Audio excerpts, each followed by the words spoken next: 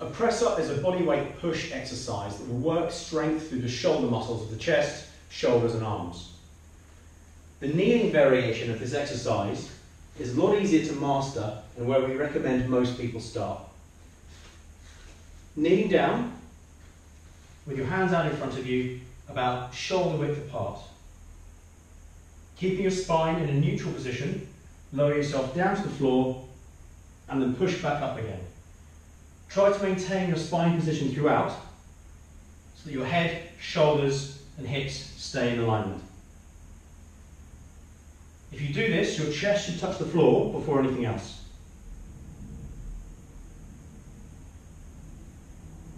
If you find this easy, then from the exact same position, straighten your knees, come to your toes, and then perform a full press up.